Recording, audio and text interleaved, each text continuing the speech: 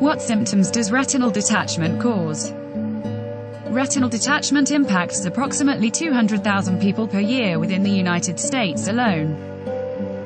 This disorder occurs when the retina is pulled away from its normal position. If a person is more susceptible to retinal detachment, it is critical to be aware of its symptoms. These symptoms may include eye floaters, where black or gray objects pass in one's field of vision, and tunnel vision, where a loss in peripheral vision resembles looking down a tunnel.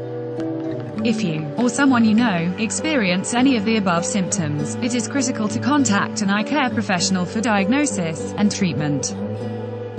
Although this disorder is serious if addressed quickly, over 90% of retinal detachment cases can be treated successfully.